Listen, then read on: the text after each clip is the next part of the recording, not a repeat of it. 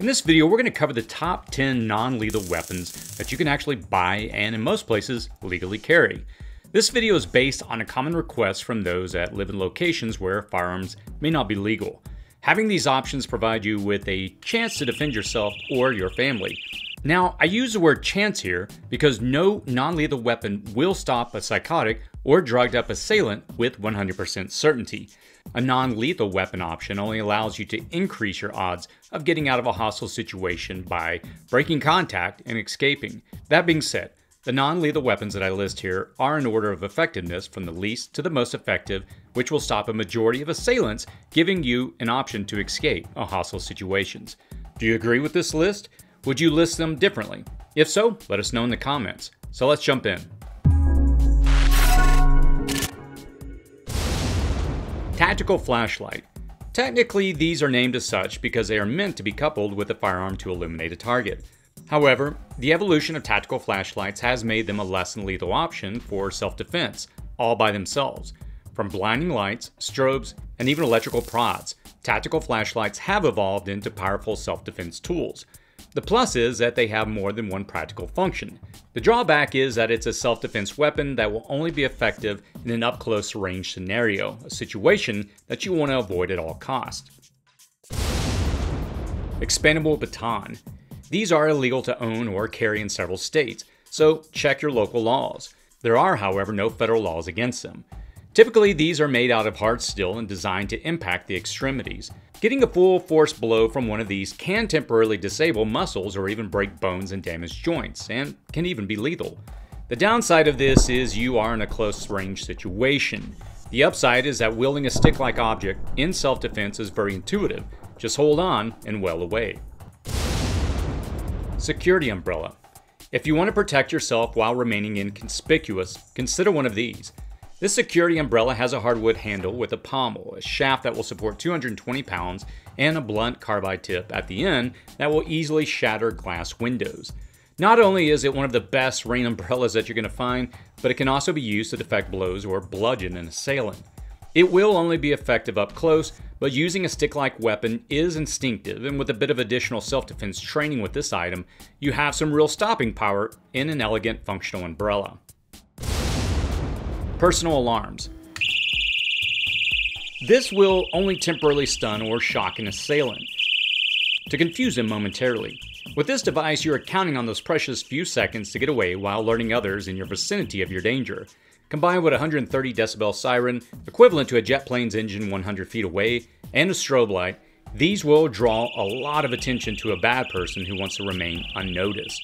Additionally, you can put the device on the more defenseless members of your group, like small children. It has no stopping power, but it's a loud deterrent. Tactical pen Kubotan. These may look innocent enough, but whether they're made of tungsten steel or aluminum, these short sticks can focus the energy of a strike at the tip. The drawback is that you're in extremely close range if you use one of these. The pluses are that it's hard to wrestle free from someone's closed hand, and it can amplify even a flailing strike into a muscle-debilitating hit.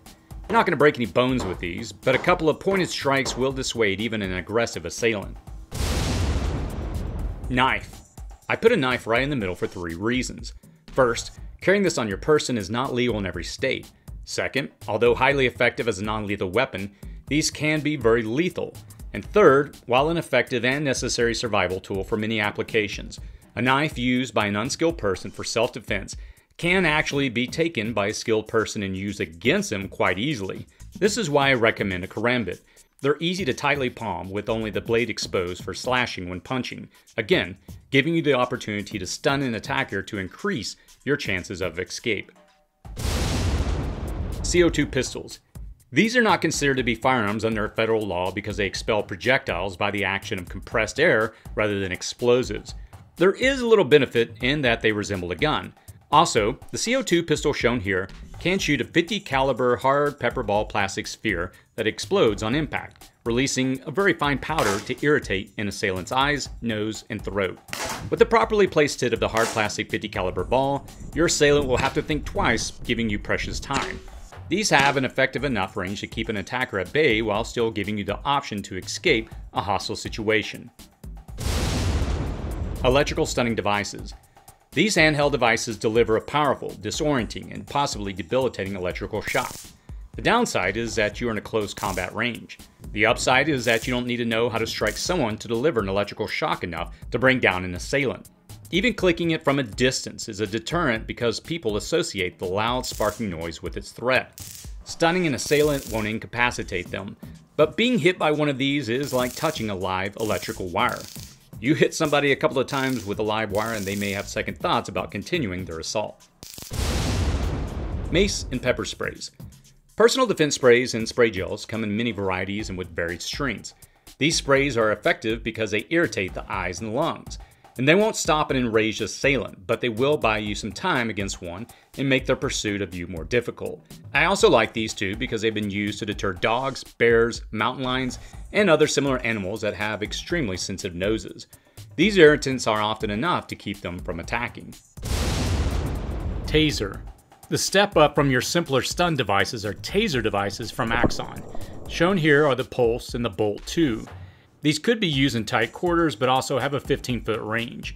Additionally, they pack enough punch to immobilize an attacker for up to 30 seconds. Like the stunning devices, the amps in these deliver the pain. A taser device is made of 2 electrodes attached to wires that shoot out the taser device from a compressed gas cartridge towards a target.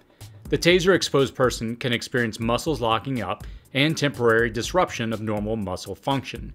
If you've ever seen someone fall over after a taser exposure, that's pretty accurate. I put this at the top of the list because if it hits a target, it has the power to lock up the muscle of the would-be assailant, fulfilling the primary objective of non-lethal weaponry, allowing you to break contact and escape. They also have flashlights and laser-like assisted targeting built in, which can be helpful when under stress. The downsides are that you have one shot, but you do still have backup electrodes, turning this into a stun device if you don't have time to reload the cartridge. The upside is that it's incredibly effective, and just pointing one at someone is often enough of a deterrent. The taser exposed person will be incapacitated, giving you a 30-second window of opportunity to escape to safety. The Bolt 2 can also sync up to the Axon app on your phone that will alert the police when this has been discharged. That's my top 10 list of less than lethal self-defense items. Do you agree with how I have them ranked, or did I leave something off that you would recommend on my list? Let me know in the comments section below. Less than lethal weapons, they really provide you with distance, they help you buy time, and they help you to escape. You may not be able to subdue entirely any individual, but you definitely can stop them in their tracks and make them think twice about attacking you, as they typically look for soft targets. As always, stay safe out there.